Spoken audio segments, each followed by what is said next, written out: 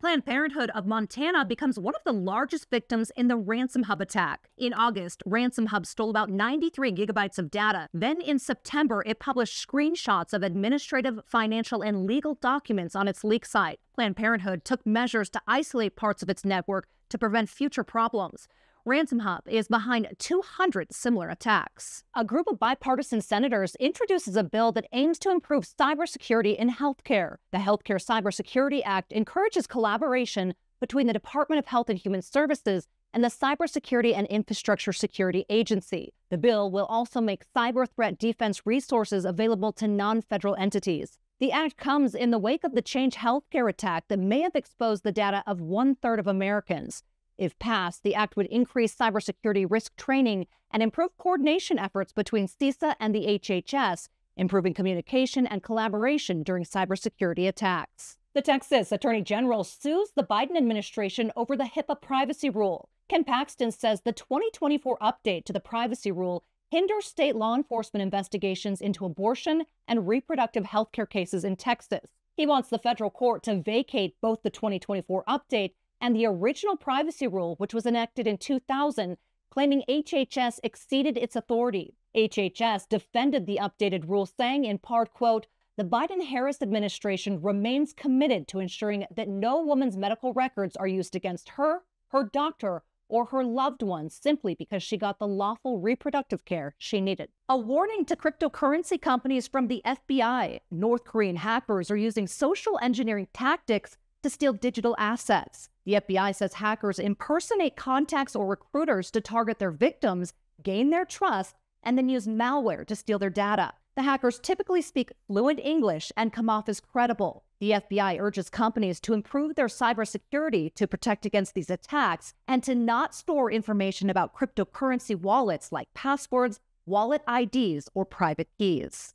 Investigations are ramping up following a massive data breach at National Public Data. The Florida-based public records data broker specializes in background checks and fraud prevention. A class action lawsuit was filed in August of 2023, saying the breach exposed the personal information of 292 million people, including the social security numbers of 272 million people. That's 60% of all social security numbers ever issued by the IRS. It also says the information has been used in identity theft and fraud. The breach is particularly concerning because National Public Data collects and stores massive amounts of personal data and sells it to a wide range of customers, including private investigators, public record sites, human resources departments, and staffing agencies. An Illinois home care service experiences a data breach impacting more than 26,000 people. It happened in March when someone hacked into the Help at Home network, exposing the personal and medical information of thousands of people. The information exposed includes names, birth dates, social security numbers,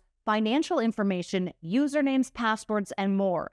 Help at Home began notifying those impacted in August. Paubox's breach report shows network server breaches were the leading cause of data exposure in March, affecting more than 2.7 million people nationwide. New findings from the Verizon data breach investigations report show some concerning trends in the world of cybercrime. The report analyzed 30,458 security incidents and a record-breaking 10,626 confirmed data breaches in 94 countries.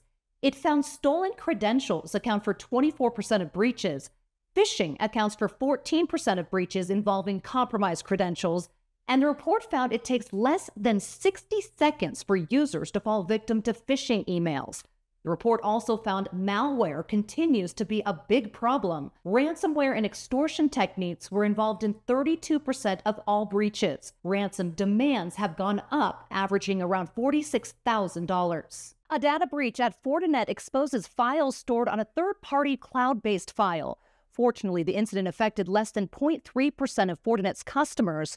Fortinet says there's no indication it led to any malicious activity impacting customers, and there's no evidence that other Fortinet resources were accessed in that breach. 2 Connecticut healthcare providers are victims of cyber attacks involving compromised email accounts. Both United Way of Connecticut and UConn Health experienced cybersecurity incidents. United Way was the victim of a phishing attack in September affecting 8,000 people. And in June, UConn noticed suspicious activity in an email account and says someone accessed personal information. Both providers began notifying patients in August. The Centers for Medicare and Medicaid Services, or CMS, and Wisconsin Physicians Service Insurance Corporation, or WPS, have started notifying about 1 million people of a data breach. The breach happened in May of 2023 and stems from the MoveIt software vulnerability, which impacted numerous healthcare organizations. According to CMS, names, birth dates, social security numbers, and more may have been accessed.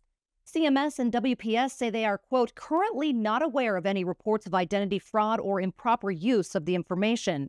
It is providing resources to people to monitor their credit. A data breach for the Providence Public School Board causes a week-long internet outage.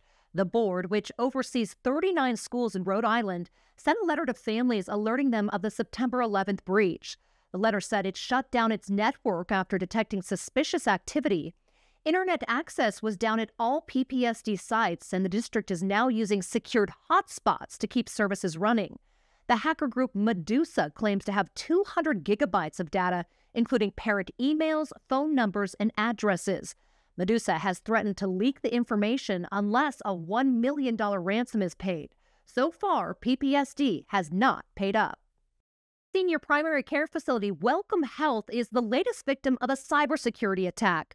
Someone apparently hacked into an employee's email in July and accessed patients' private information, including names, dates of service, diagnoses, and treatments. Contractors' names and social security numbers may have also been exposed. Welcome Health says it has no evidence that any data was used for identity theft or fraud. Welcome Health sent notification letters out in August detailing what happened. Atrium Health, a North Carolina nonprofit hospital network, is the victim of a phishing email attack. The nonprofit says someone hacked several employee email accounts in April and may have accessed names, addresses, social security numbers, medical record numbers, and more. It's unclear whether the person viewed emails or attachments in those email accounts. Atrium Health says it does not believe the information has been misused. A Wisconsin county security breach leaves questions over notification delays. Breach happened in October of 2023 when someone accessed the personal information of more than 76,000 residents. Richland County didn't notify residents until August of 2024. The county says the personal information has not been misused, but residents have taken to Facebook demanding more transparency and questioning the county's 11-month notification delay. A potential data leak at DELL may have exposed the information of more than 10,000 employees.